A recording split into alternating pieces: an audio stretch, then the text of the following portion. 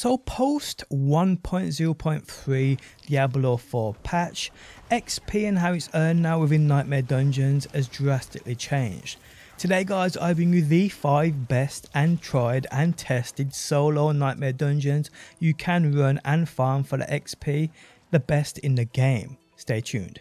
How's it going guys? My name's DPJ, and if you do enjoy the video, leaving a like really helps out, and if you like what you see and want to see more, be sure to subscribe. So Nightmare Dungeons and the XP they give off now is crazy good. I mean, they're all you really need to be farming if you need the XP.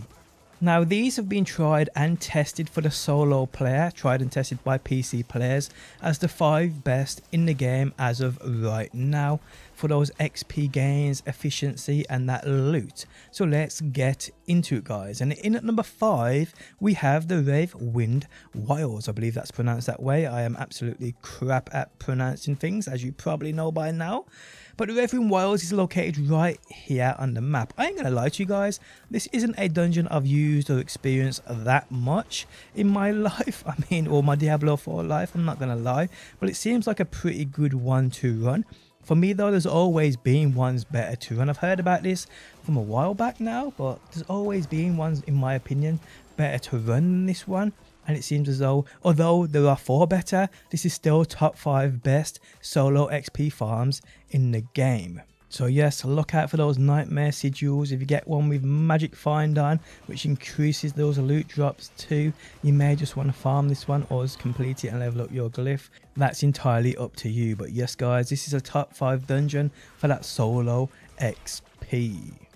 Now XP gains within this Raethwind Wilds is upwards of 30 million XP per hour. This obviously depends on your build and how efficient you can run these things. But yes, this one's upwards of 30 million XP per hour.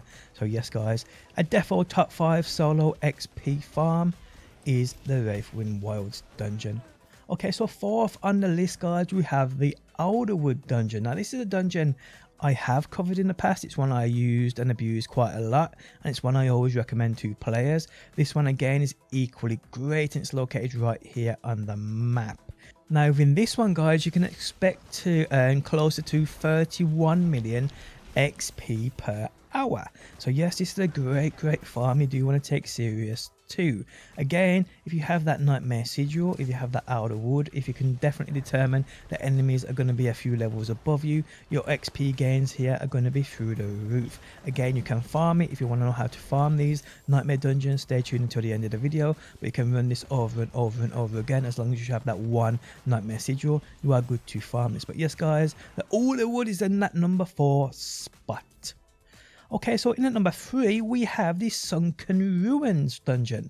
Now I'm not going to lie, this is another one I haven't really run. Yes, I've run it once or twice, but it isn't one I really went to in regards to earning XP and to farm. Now you can expect to earn close to 33 million XP per hour here within this one, and as you can see, it's quite a decent dungeon to be honest. Plenty of enemies within this one, so no wonder it's in that number 3 spot for solo XP farmers in regards to dungeons and what you can earn efficiently. Again guys, it's all about an efficient build and allowing you to run these faster, but either or, whether your build's quick at killing enemies or not, even still, these are still the best 5 dungeons in the game you can farm for the XP. Okay, so in at number 2 we have the Guulrahn Canals. Now this is one I posted a video on about 2 or 3 days back, not long after the patch, the 1.0.3 patch. And I couldn't believe how good this thing is. This is upwards of 34 million XP per hour if you're efficient with that build.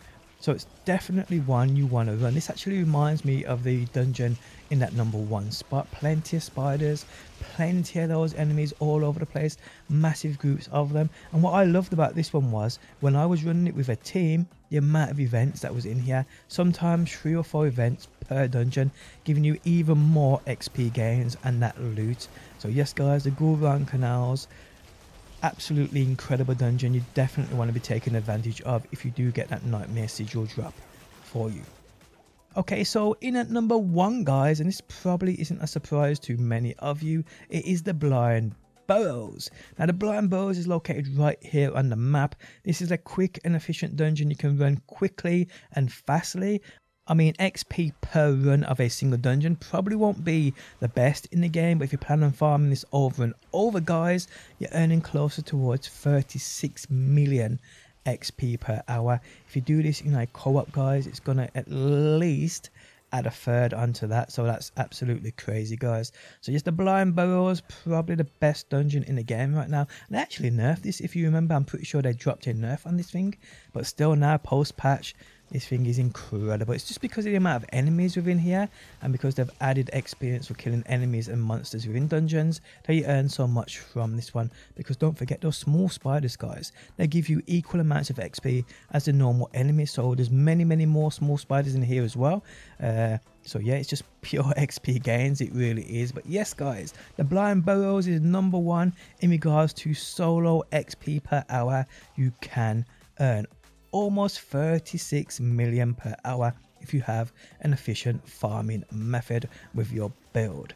And there we have it, guys, the top 5 best XP farms for solo players in the game as of right now.